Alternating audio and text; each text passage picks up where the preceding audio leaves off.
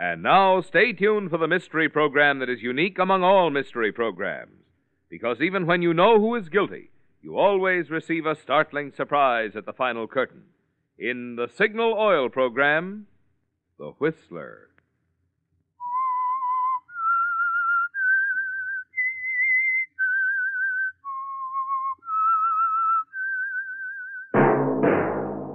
Signal, the famous Go Farther gasoline, invite you to sit back and enjoy another strange story by The Whistler.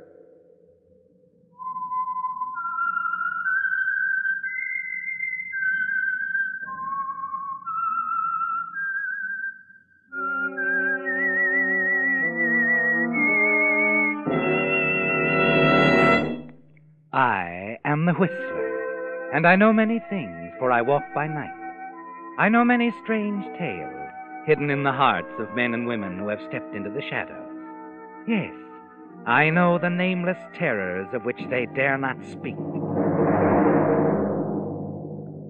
And now for the Signal Oil Company, The Whistler's strange story, Treasure Hunt.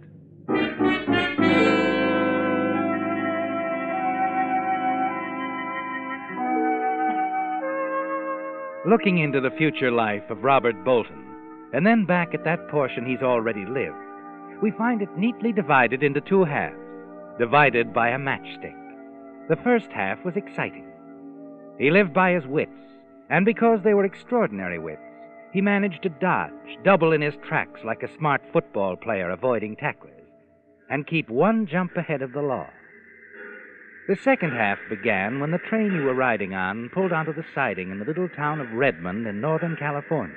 Didn't it, Robert? You stepped off to stretch your legs, put a cigarette in your mouth, and fumbled in your pockets for a match. Finding none, you shrugged and strolled across the street to the general merchandise store to buy a box. $200,000 at least. That's what you've been saying ever since Colonel Randolph died. They've been living on credit for 5 years. Oh, every soul in town. We're never going to see 1 red cent. You mark my words, Charlie Mott. But Martha and Evie are bound to find that money any day now. If I hear that again, I'll scream out loud. When we find Grandfather Randolph's $200,000, we'll pay our bills. Well, they haven't found it, and they're not going to. I guess the old colonel hit it plenty good. And that's another thing. Why would any man hide a fortune like that and leave a crazy poem that nobody can understand to tell where it was? Oh, I know, Lou. It's just that Martha and Evie Randolph are such nice ladies. They could take in boarders, at least. They're willing to take in boarders, but who stops over in Redmond? Well, talking about it won't get us our money, but I'm getting pretty tired of... Hello, mister. Been here long? No, I just came in for a box of matches. Sure. Here you are. Thanks. You just passing through on the train? Only stops 10 minutes. Let Limited go by. You have a nice town here, Mr. Mott. I was on my way to Southern California, but Redmond is such a charming little place. You might stay over a while, huh? Could be, Mr. Mott. Could be.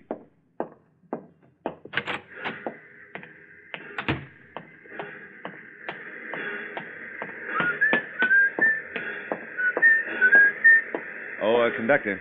Yes? My name is Robert Bolton. I'm in car 63, bedroom G. Will you have the porter get my baggage, please? I'm getting off here.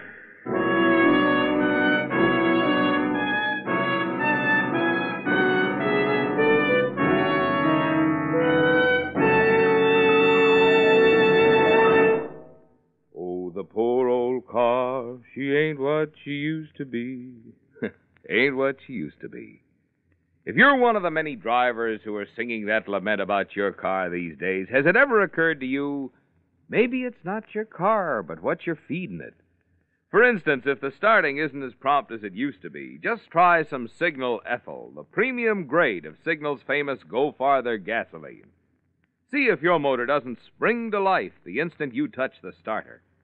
If the pickup isn't what it used to be, just try Signal Ethyl. See if your car doesn't display new pep that makes you proud. And if the power on hills isn't what it used to be, just try you-know-what. See if Signal Ethyl doesn't change those pings to a contented purr. For after all, signal ethyl is scientifically engineered to bring out the best in any car of any age. Well, maybe it won't quite turn a vintage model into a new car, but the next best thing to a new car is your car, powered with signal ethyl.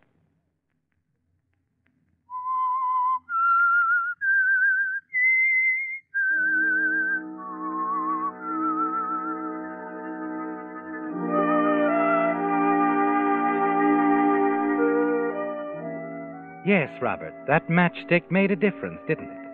Mr. and Mrs. Mott laid it on the line for you while you were waiting at the counter in their store. The situation of the Randolph sisters and their hidden wealth.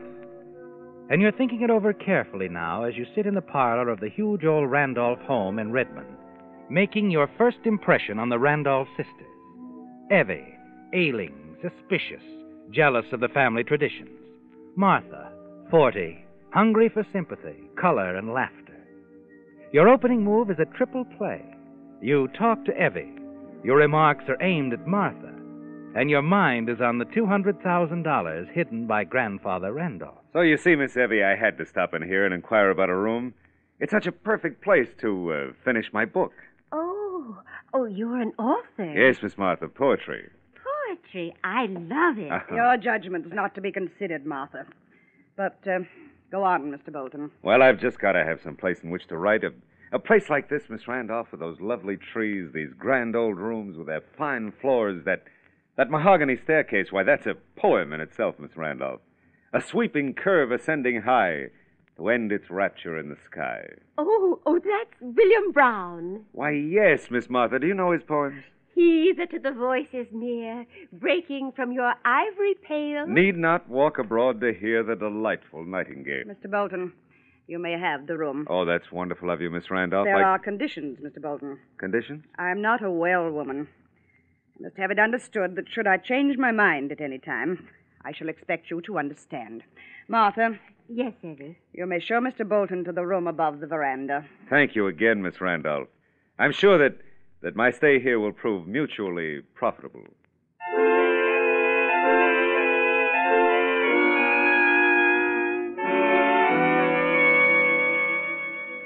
Well, you're established in the Randolph house, aren't you, Robert? But there's work to be done, if there is $200,000 hidden someplace.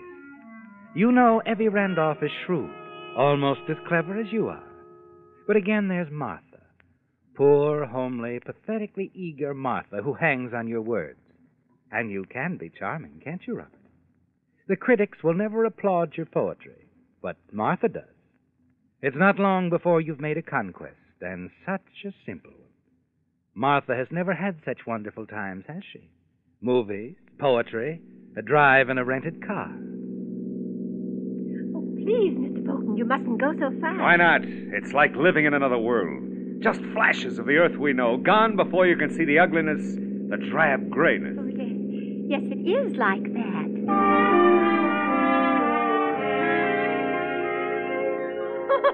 Oh, it's wonderful to hear you laugh, Martha. Wonderful. Oh, I was laughing, wasn't I? Her laughter like the bells of Eden. Oh, it's all so lovely, Robert. All so lovely.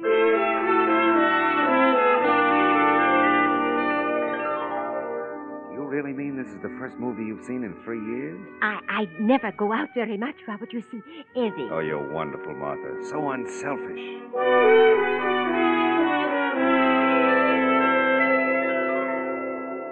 Yes, Robert, it takes only a few weeks. Martha is hopelessly in love with you. But you've been very careful not to make love to her, haven't you? That you've been saving for a very important moment. A moment that comes one day as you walk with Martha in the garden of the Randolph place. Robert, is there anything wrong? Well, it's the book. It isn't going so well. Oh, is that all? But you've got to expect times when you think things are all wrong. You told me that yourself, Robert. Oh, but this is different, Martha. Maybe I'm a failure. Maybe people are right when they say a poet is some odd kind of freak. Oh, I don't feel that way. Oh, I know that, Martha, and I'm grateful. No, I'm the one who should be grateful. And I am, Robert, so grateful. You? But what for? Why, Because you've made me laugh, and you've brought something here that... Oh, well, I shouldn't talk like this. But why not, Martha?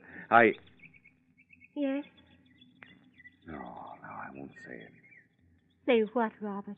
Well, for the first time in my life, I find myself unable to choose the right words. But, Martha, what would you say if I told you I loved you? Oh, no, please, Robert. Oh, but no. I do. Oh, there's nothing for you to fall in love with. I'm ugly, Robert, ugly. Don't say that. It's true. No, it's not. Listen to me, Martha. What is beauty if it has no soul? What is loveliness if there is no heart? That's... Robert Bolton. Martha. Oh, Robert. No, I shouldn't have. What have I to offer you? Nothing. You and your sister have all this. The house, the garden, money. Money? Oh, Robert, dear, we have no more money than you. Oh, you're joking. No, I'm not. Evie and I have been living on credit. Everyone thinks we'll find Grandfather Randolph's fortune. Oh, then there is money. Well, I don't believe it, but Evie does. She's looked for it so many times. Oh, you mean like a treasure hunt? You're making fun of it. Oh, no, dearest. No, not really, but things like that just don't happen. Not in real life. But suppose there was money, huh? And we found it. Then you wouldn't have to worry about staying here with Evie. She could have the money, and we could have each other. Oh, do you mean that, Robert? Don't you believe me, Martha? Oh, yes. Oh, but Evie would never let us see the verse. Verse? I don't understand. Well, Grandfather Randolph left the secret of his money hidden in a little verse he wrote. Evie keeps it in her room. I've only seen it once. Oh. Well, then, that's that, huh? But I could make a copy of it. When she's asleep, she wouldn't have to know. Oh, you're so clever, sweetheart. I'd never have thought of that.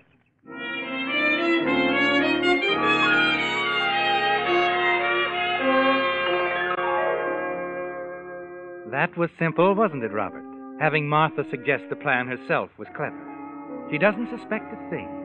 Poor, homely Martha, who doesn't know you're going to leave the moment you find the money. And that night, she brings you a piece of paper. Robert, here it is. Are you sure that Evie... Evie's asleep, and I left her medicine on the table by her bed. Oh, you are so clever, my darling. Now, let me see the verse, huh? Here it is. Where the Black Queen's bishop points at 3, there a shadow long you'll see. 4 steps left, then 2 steps right. Careful now, you'll need the light. Oh, it does sound crazy. Just a minute. Black Queen's bishop. Look, that chess table in the corner, has it ever been moved? Oh, no. Evie wouldn't allow anything to be moved. Oh, good. Yeah, it's all set up. What are you doing? You'll see. Here's the Black Queen's bishop. It moves diagonally across the board in 2 directions. Now, if we move it in this direction, it'll be pointed into the room. But if we move it this way, it'll be pointing at that big window. And at 3? And a shadow long you'll see. That's it. All we have to do is find a shadow right outside this window. At 3 o'clock... Martha! Oh, it's Evie. She woke up. You better go. We'll continue this tomorrow night. Well, go ahead.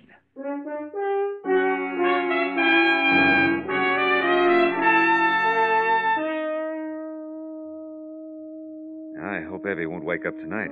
I hope not, Robert. But did you figure out the verse? Yeah, I think so. Now, where the Black Queen's bishop points at 3, there a shadow long you'll see. Now look outside, Martha. At 3 o'clock in the afternoon, the shadow of that elm tree would be... Come on!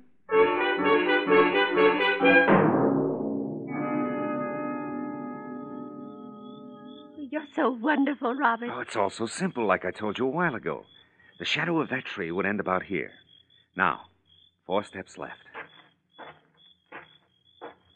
And 2 steps right. Wait, you're right in front of the old cooling shed. Come here, Martha. Now, the next line reads, careful now, you'll need the light. Martha, that means we'll need a light to see inside the cooling shed. That's it. The money's in the cooling shed. It is. But we haven't got a light now. We'll wait until tomorrow night. Oh, I can get a lantern. Oh, no, darling, no. We'll wait until tomorrow night. But why? Can't we tell Evie now? Oh, no, dear. We mustn't tell Evie until we get the money. Well, All right, Robert. Anything you say.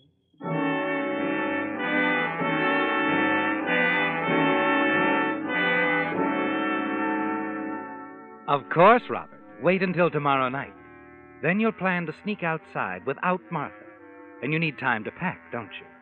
To get ready to leave suddenly with the money and without Martha. The next day, you sit in the garden smoking a cigarette, smiling to yourself, thinking how easy it was. And then suddenly... Howdy, Mr. Bolton. Oh, hello, Sheriff Conway. You know me, huh? Why, of course, you've been pointed out to me. In addition, that star glittering on your vest is in itself a monumental advertisement. Yep. Mind if I sit down a mite? Certainly not, Sheriff. Make yourself at home. Well, did you come here just to sit in the sun, or do you have something more important on your mind? What'd you do for a living before you got here, Bolton? I've always written poetry, Sheriff. Ever sell any? Oh, sold enough to get by. All right, anything else on your mind? Well, Bolton, I ain't one to beat around the bush. There's some talk going around about you and Miss Martha. Really? What harm is there in that? Well, you're still a young man, handsome, and... Why, thank you, Sheriff. I didn't know you cared. I don't think you're up to any good, Bolton. Martha's quite a bit older than you, and... Oh, so that's the way the wind blows, is it? Torch-bearing in the provinces. Hey, you love her, don't you? Listen, I came here real friendly-like. But right now I'm having a hard time to keep from smashing that pretty face of yours. Oh, you won't do it, Sheriff, because you'd look a great deal sillier and more stupid than you do now. You can't afford that, Sheriff. You're smart, ain't you, Bolton? Well, smart enough to know you haven't got a thing to say in this matter. Now, you listen. I intend to stay here as long as I like. You're after their money. What money? The money old man Randolph hid somewhere around here before he died. You'd have a hard time proving that, wouldn't you, Sheriff? He doesn't have to. Oh, Miss Evie, you hadn't ought to come out here. Please, Sheriff Conway, I can handle this. Mr. Bolton. Yes, Miss Evie. I gave you to understand when you came here that any time I chose to ask you to leave, you would do so. So what? Consider this your last day here. You'd better reconsider that. You heard Miss Evie, Bolton. Sheriff. Yes, Miss Evie. Mr. Bolton, I'm a sick woman, but I'm not blind. My sister Martha's impressionable. She's infatuated with you, and you've done nothing to discourage her. Perhaps I love her. Oh, that's ridiculous, and you know it. Mr. Bolton, if you're not out of the house in 1 hour, I shall ask Sheriff Conway to evict you. Martha might have something to say about this. I've already told her. You have 1 hour, Mr. Bolton.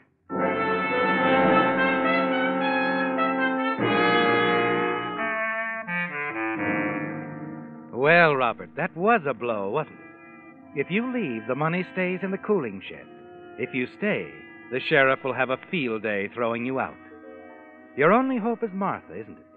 And you haven't much time. You sit alone in the garden thinking. Then suddenly it comes to you. There is a way, isn't there? You hurry over to the little pharmacy where you and Martha bought the medicine for Evie. The clerk knows you and says nothing when you ask for a little bottle of poison to kill rats. You sign the poison book and hurry back to Martha with a half hour to go. She's in the parlor playing the piano. Robert. Please, Martha, go on playing. I want to remember you like this. It fits the mood. Please, I'll Robert. just stand here by the piano and Oh, I'll get it. Oh, The little bottle you dropped. Robert, it's poison. What were you going to do with this? You weren't supposed to see that. Give it to me. Well, you were going to kill yourself? All my life, I've had cherished and loved things taken away from me. I'm tired, Martha, tired and beaten. Misunderstood by the people I love the most, your sister. You. Oh, no, not me, Robert. I swear it, not me. You were going to stand by and let me leave, weren't you? But what could I do? Evie. You see. I love you, Robert. I love you so much. And does that solve the problem? No. Well, what can we do? What can I do? You could marry me. Then Evie would see that I do love you. Robert, marry? Don't you want to, my darling? But Evie. Give me that bottle. Oh, no, I'll marry you, Robert. Now, today, we can go to Milltown right away. Yes. Yes, anything you say, Robert. Anything you say.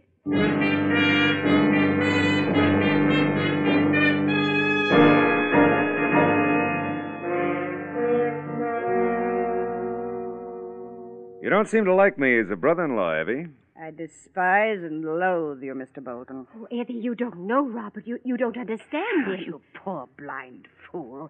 Don't you see what he's after? But, Evie, Just a moment, Martha. Very well, Mr. Bolton. I suppose I have no alternative. You're quite correct. Martha, would you leave the room for a moment? What? Mr. Bolton and I have something to discuss in private. Well, if you say so, Evie. I'll be with you in a moment, dear. Yes, Robert. Now, Mr. Bolton.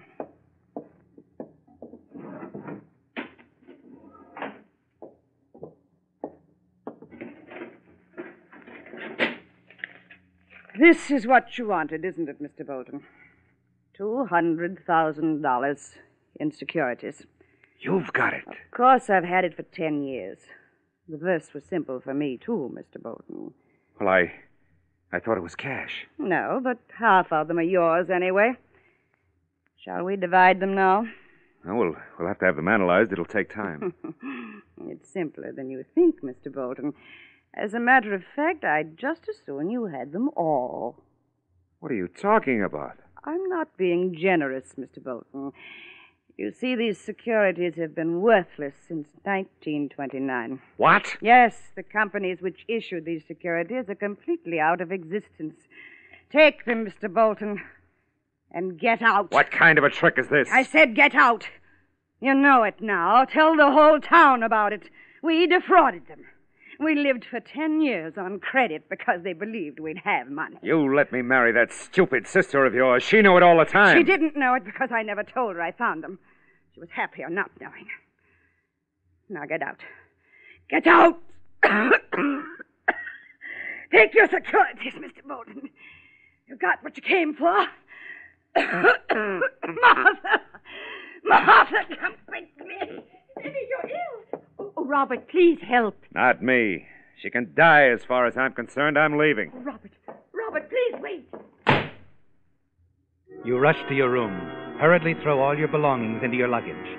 In a matter of minutes, you're rapidly negotiating the few blocks to the railroad station. You didn't get the $200,000 as you'd planned, but you console yourself with the thought that all you've lost is a little time, that in a few minutes the Randolph sisters will be out of your life forever. You reach the platform just as the southbound train pulls to a stop. I made it. Goodbye, Redmond, and goodbye, Martha. I won't be back.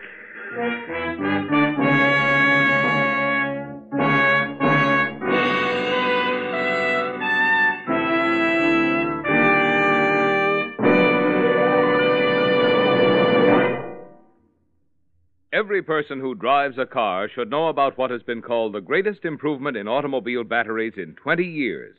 An improvement which is now yours to enjoy in Signal Deluxe batteries.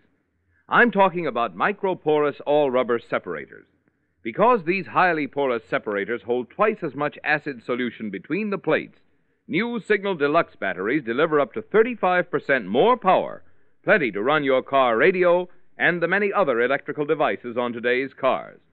What's more, the extra long life made possible by microporous separators permits Signal to guarantee these new deluxe batteries not just for the usual 12 or 18 months, but for a full 30 months on a service basis.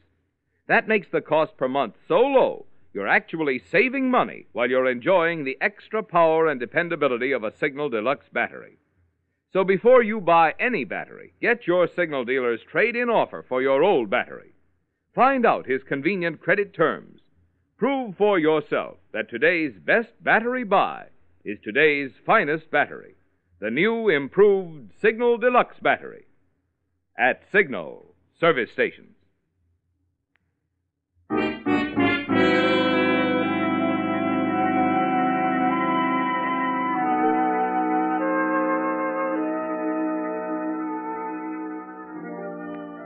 Yes, Robert. You're confident as you hurry into the station to buy your ticket on the train. certain that in a few minutes you'll be streaking away from the sleepy little town of Redmond and your exasperating experience with Evie and Martha Randolph and their worthless securities. You're glad to be returning to the life you enjoyed before you got off the train in Redmond in search of a match. Now you've purchased your ticket, and you move out to the platform and head toward the train. I figured you'd be in a hurry to leave, Mr. Bolton. Sheriff Conway. Look, get out of my way. I'm in a You hurry. ain't taking no train, so you might as well simmer down. Yeah? Well, try to stop me. Let Martha charge desertion. Let her do anything. Martha ain't charging anything, Bolton. I am. And I'm charging you with murder. Murder? Oh, come on. Now, look. Evie Randolph's dead, Bolton. Dead of the poison you bought at Rigsby's pharmacy. But I bought that poison for myself. Ask Martha. I got a feeling the jury's not going to believe anything Martha says about you. They think she was trying to cover up for you. I ain't telling you anything, though, am I? You likely know juries pretty well by now. Now, look, Sheriff, if Evie was poisoned, she must have gotten it by mistake. Sure. And Martha took it away from you and hid it in the medicine cabinet. And that's where poor Evie found it, the poor sick days thing. And you don't believe I did it? Who says I don't? Well, you just said... What are you getting at, Sheriff? Well, you can have your pick. You can leave Redmond. Yes? You can leave Redmond and face a murder charge on all this evidence. And it's solid evidence, Bolton. There's the money, the fight you had with Evie, the poison register at the drugstore. Now, wait a minute. You can't get away with this. No? Or you can stay here and make Martha a good husband. Write enough poetry to take care of her. Take her riding. Make her happy. She deserves it. And I'll forget about the other. Well? I won't do it. Murders in this state get the gas chamber, Bolton. All right, looks like you win, Sheriff. No, I lose. What do you mean you lose? You see, you married Martha. But remember, Bolton, I'll be around checking up. And if you ever try to run out on her, I'll reopen the case on grounds of new evidence. And I swear before heaven and earth, Bolton, I'll send you to the gas chamber.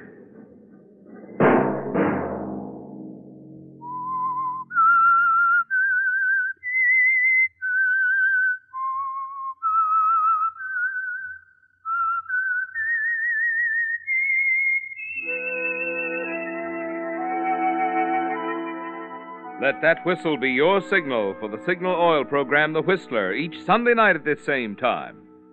Signal Oil Company has asked me to remind all of you who play cards, a 12-page booklet giving complete rules for the exciting new 3-deck version of Canasta, called Hollywood Canasta, is yours for the asking at any Signal station. No purchase required, no obligation. Any Signal dealer will be glad to give you this booklet on Hollywood Canasta free while his supply lasts.